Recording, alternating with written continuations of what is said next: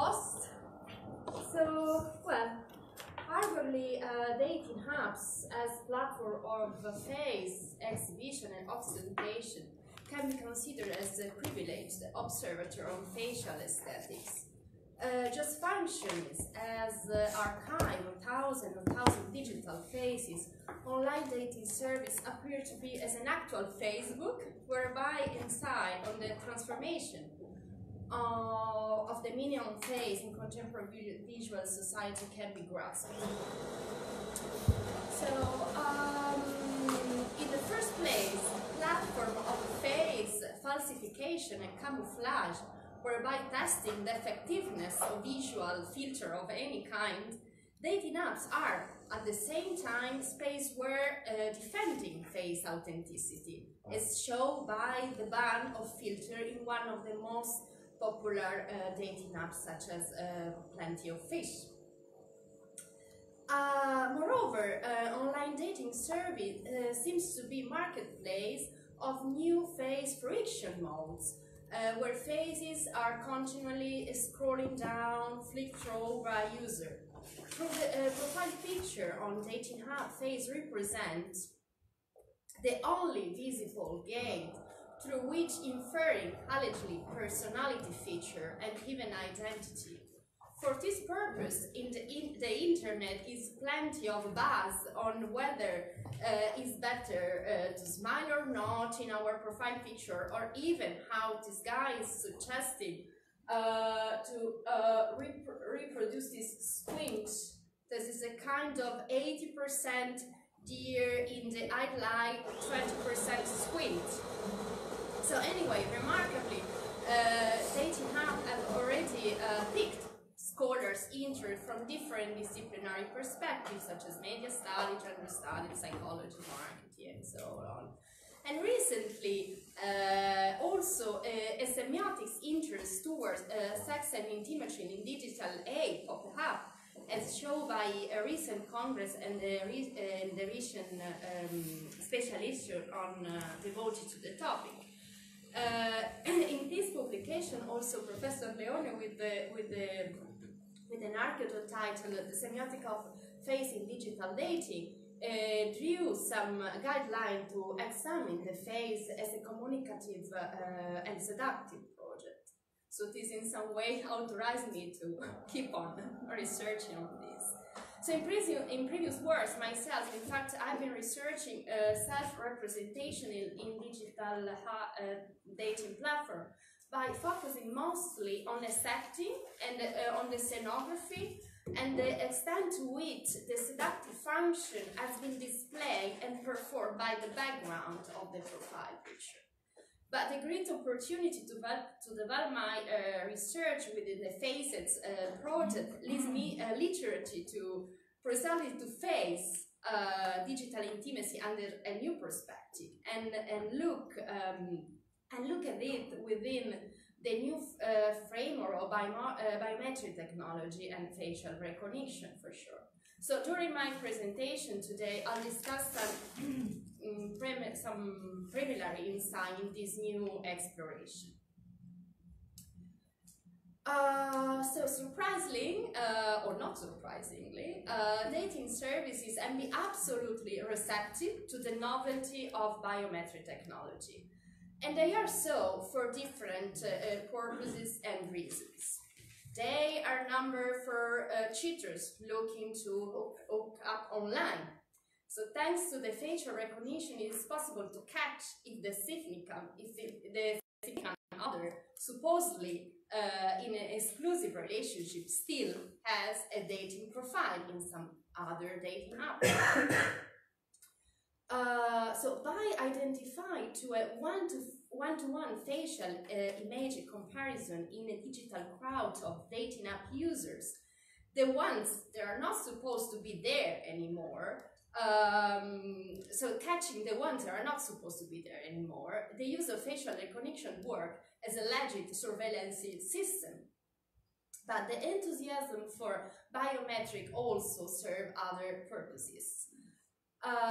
In fact, as you can see here, Recently, dating survey has been using biometrics and facial recognition not only to stop online dating scammers, but also to more effectively find matches for members based on physical and particular facial characteristics. In particular, facial recognition is not just used for catching a supposed unfaked current partner, but it also aims for searching someone who looks like the previous partner, the one who got away, as this blog article called it. So the shift from one-to-one recognition to one-to-other recognition is undoubtedly worth noticing. Well, there is also a kind of assumption behind this that people want to repeat the same mistake. Always looking for the one that got away. But anyway, maybe we'll talk about that over the lunch, over the dinner. Anyway, how this service work? If you look at the survey called Lookalike, implemented by the online community Badoo, Lookalike survey is designed to allow users to find people who look similar to celebrities, friends, or user that's one supposed to like. So, for example, so the user provides the photo of the celebrity, a crush or an ex, whoever want the partner to look like, and the system looks for the person who resembles the one. So apparently the operation is pretty simple. A software generated the face print based on the photograph provided. There are also a kind of large database of celebrity already stored, so we don't have, of course, to provide the photo of George Clooney. George Clooney is already there. So it goes without saying that this function aimed at detecting the resemblance between different people, complexifying the facial recognition system, and of course the visual problem behind that. Let's assume we are looking for someone similar to George Clooney or Emma Stone or whoever. By looking at the series of lookalikes, the first question that crops up is which property of George Clooney are resembled by the software face print. So which landmark of face are defined as nodal points? Sometimes it's just the color of the hair, or maybe the distance between the eyes. We really don't know. We are mindful that it's hardly worth to bring all the semiotics debate or resemblance start on first semiotic day when persons, has been already mentioned today, define the icon as a likeness, a sign which stands for something merely because it resembles it. Well, it's hardly worthy just to understand Badoo, but anyway, in turn, feature extraction in biometric has already been at the center of intense debate and controversies from disciplinary perspective, of course, not to mention all the legal and security issues that are arisen by that. But still, this lookalike thing unleashes further headache, because it's not just about verifying that someone is who is supposed to be, but also the degree to which someone can be recognized ultimately and ultimately confused with someone else. So looking at these images as they were a unique series, one can easily ask to which degree the clone or the copy resemble to the celebrity, to the star, or conversely, at which point of their series the resemblance gets totally lost, we could say, at the very beginning. So, a blogger who carefully reviewed the app was pretty clear about the answer. The answer is just this lookalike feature is creepy. So what I learned from this page is that either Badoo facial recognition is either not all accurate, or I am a very standard white woman, the blogger says. There were certainly no striking resemblances to be found. In fact, and I have omitted this so far, that also Badoo show you and your look like. Maybe inferring you're a very narcissistic person and you want to kind of fall in love with yourself too. So, of course, I couldn't resist the temptation and I tested it with myself So here they are my look-like, both men and women, all very young. I'm very pleased. But again, the question is twofold. On one side, which are the property the software extracted from my picture and search in others? And on the other side, at which point I'm not recognizable anymore in my lookalikes, and I will say, again, from the very beginning. Well, all in all, if we consider the series of lookalike generated by a non-human agency, the effect of meaning is definitely parodistic. As is further ridiculed in this montage that is also made by the blogger before. But beyond the mere creepiness of the service as she defined it, this parodistic effect invites to put into question directly the computational model of face recognition and its limits. Computer scientists have succeeded in translating a face into a facial template, which work with a relative small amount of data that presumably serve for capturing the face that, as we already know, as we are already discussing, as we are here today, it's a very, very difficult object to stabilize. In that regard, machine-readable Ito is a work by a German artist, Trevor Paglen. So it took hundreds of images of an artist, this Ito, this lady, and subjected them to a various facial recognition algorithm.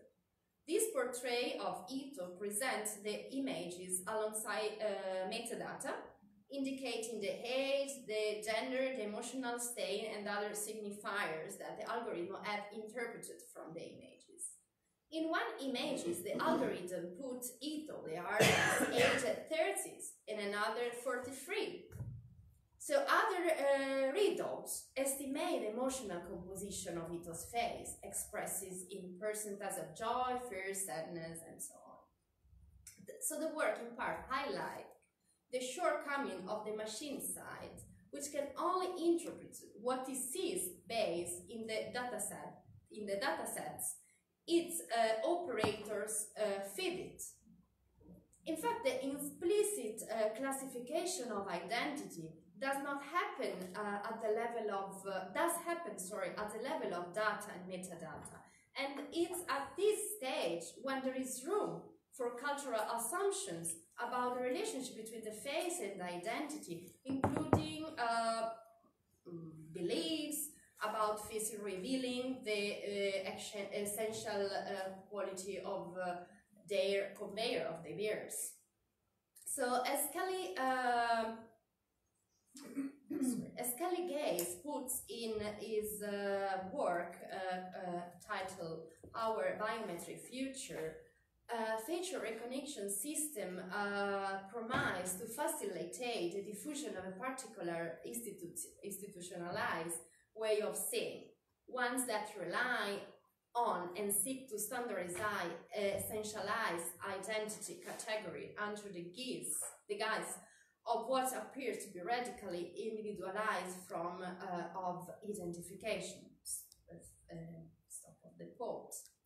So I am mindful that it's completely silly impugning biometric technology just rely upon the playful devices deployed by dating apps.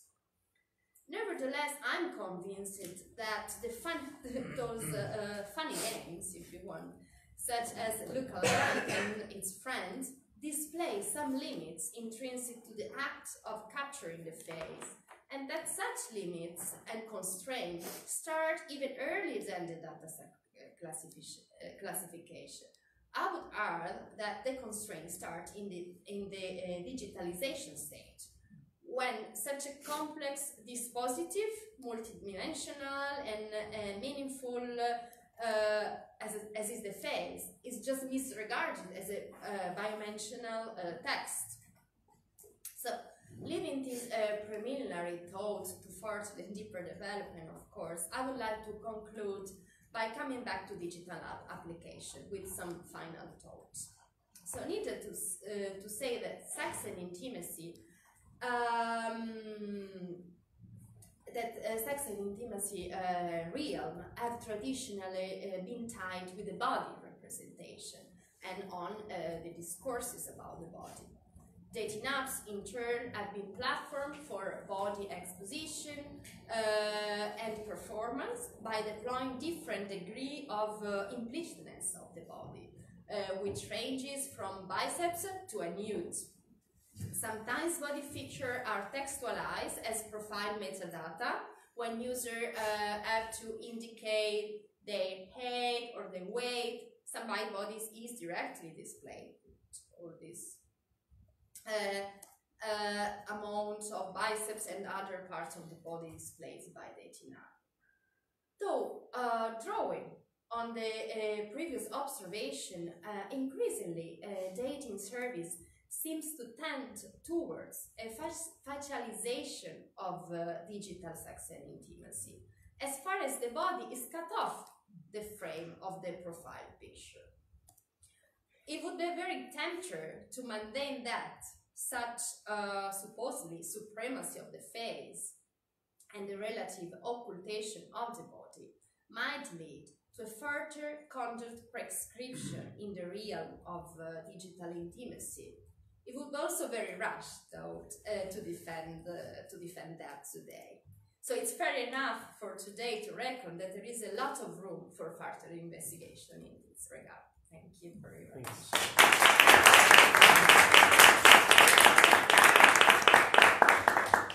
Well, thank you. That's another important